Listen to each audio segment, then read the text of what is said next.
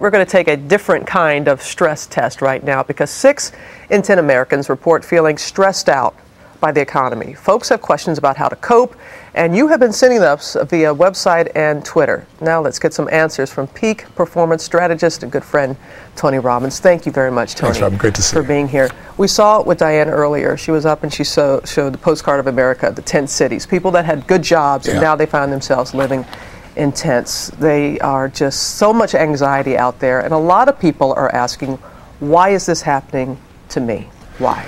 I think it's happening to all of us, in varying degrees, obviously. I mean, this is a season, and if you study history, you look at every 80-year cycle. We go through economic cycles, business cycles, and we're in it.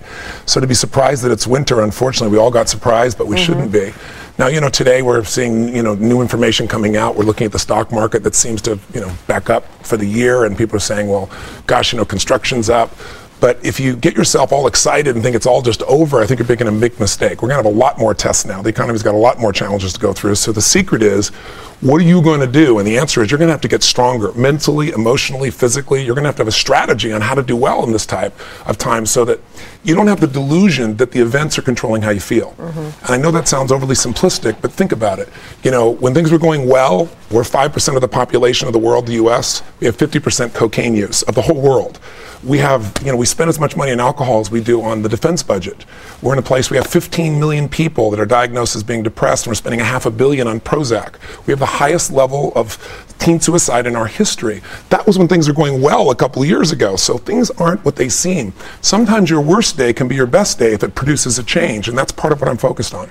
A lot of folks, they said, okay, all those things that you say, it's bad enough, but when you're older, it's even heightened. And we had a lot of people saying, what do you do if you're older and you're trying to start that second career? How do you positively look at the aging process?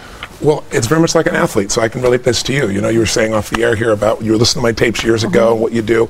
It's really about 5 things. First thing you've got to do is you've got to condition your mind. You've got to feed and condition it all over again because it gets set in its ways.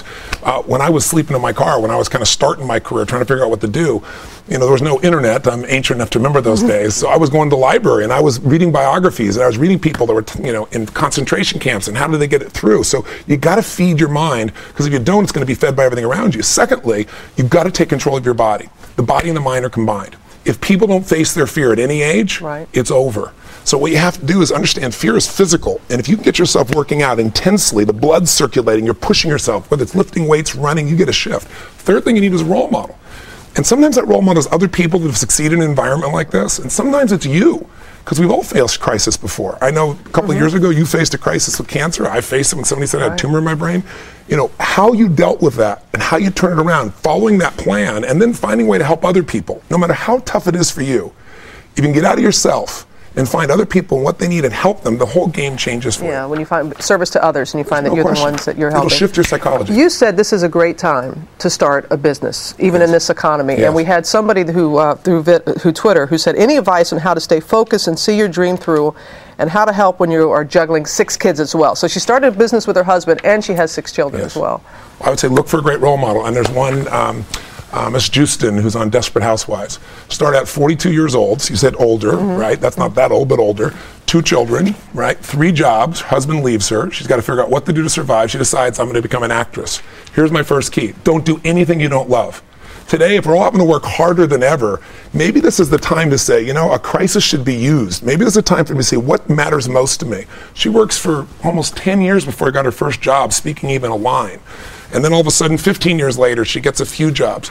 25 years later, here she is, she's got 2 Emmys. Right? So it's a process. If you want the instant answer, you look in the wrong place. But if you really want to make this thing move forward, make sure it's what you love, make sure you're focused on it every day, and figure out what the next step is, because here's what's going to make you happy. It's not the events becoming perfect, because they're going to vary. We're in winter. There are some sunny days in winter and there's some cold days in winter.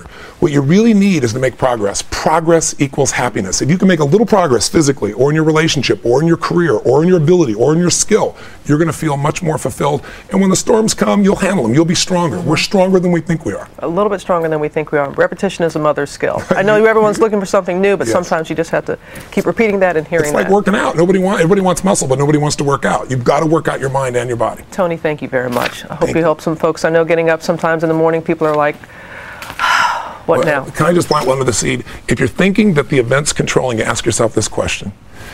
If I told you, decide in 10 seconds, what's the best thing that ever happened to you? It would change your life in seconds, and what's the worst? The best most people would say is, I won the lottery, won $200 million. The worst they'd say is, I became paralyzed from the neck down. That's what studies show. A year later, which one of those two people you think is happier? The latter. No, neither. They're at the same happiness they were a year before.